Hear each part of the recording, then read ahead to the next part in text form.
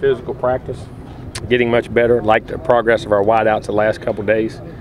Some guys are really starting to make plays, and we're playing faster and improving. Again, the defensively, we're excited. Secondary guys, I think, are still doing a great job. Very competitive practice, a lot of situational work, 2-minute goal line, no huddle stuff. I mean, tons of different looks. But again, I like the physicality and the tempo. Last 3 days, the tempo and stuff has been back to where I expect it to be. And playing football the way we should be playing. Otherwise, we weren't playing. It wasn't we playing bad, but we wasn't playing with an edge. The last 3 or 4 days, we're starting to play with an edge and getting physical and nasty, and very proud of the way we've been doing things. All right. Questions? You guys have been doing a lot of cross training of offensive linemen. How important is that? It's critical because you get, and the other 2 things. 1, guys get injured. You always have a guy who knows what to do. And 2, you get a greater appreciation when you're playing your position of what the other guy has to do when certain looks, so you know when to give him extra help, or you may need you get a better knowledge of the game and truly what the other guys are trying to do beside you, because sometimes you get caught up in your own little world. And I think it's very critical there, and it's a big thing we always do. Have you liked what you've seen out of those guys? Hey, very well. I really have. I tell you what, Cam Irving in their center, scary good. Scary good because of how athletic he is and can bend and run and move. But Barron's been doing a nice job also. So, I mean, it gives you a lot of opportunities. And I tell you what, Josue Matias at tackle, wow. Really, really nice job out wide. Question? You mentioned the wide receivers. How much is Bobo playing today? A bunch. Bobo had some real nice plays today. Christian Green had a couple today. We got to continue to keep getting better. Kermit at times, but I mean we're getting there. We're getting there, and we're just got to make them come to Jameis's level. And you got to force it and not ad-lib it, and they're getting there. Their work and their attitude's been really good. The last 3 days made a lot of progress in my opinion.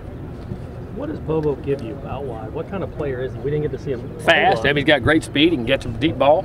He's got great running skills afterwards. He can stick his foot in the ground and change direction. Got really good body weight and strong for his size. Very strong physically. What are you seeing from Keith Bryant? Getting better and better. Keith had a good off season, and now his toughness is learning how to take on blocks and not get overwhelmed by the whole scheme of things. Is learning his assignments and developing. He's got ways to go, but I like him. Keith's going to be a good player. Keith's going to be a really good player. You're one of about 7 or 8 programs that's using these new Riddell Speed Flex helmets. Did you approach them? Did they approach you? How did that come about? They bring them to us with ideas. Just see, we'll try them and see how they fit, see how they work. Any feedback so far on them? We'll wait till spring's over. How's Freddie Stevens? I've been very pleased. And I'm gonna tell you what, Freddie can run the ball.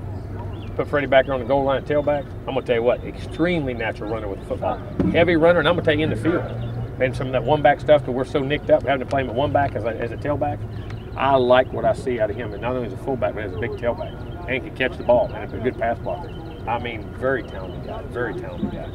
Did he play running back in high school? Oh yeah, he did. Played played some tight end, played running back and linebacker, and that's why I loved him. I mean, he had 2 or 3 things. Knew he'd be a great special teams guy. He got really good ball skills, natural run. Keeps his pads very square to the line of scrimmage. Very good hips, and has power and speed. I mean, I really liked what I saw. Did you? I mean, I know he was listed as a linebacker. He was. He started linebacker here, and we wanted to work some depth at fullback, and he was doing some things at linebacker, and it just put him over there to look at him because we cross-trained, and I just think it's very natural. I think he's a natural offensive football player. But you saw that on tape in high school? Oh, yes, you did. Yes, you did.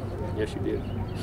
Jimbo, could you get Mario Pender back for the spring game, get him out there? Oh, yeah, he's back. Pender was back now. Full speed? Yeah, he practiced all day. It was good. How is he coming along? Very good. Ran the ball really well. Got a lot of juice. You get the ball in space, can catch it.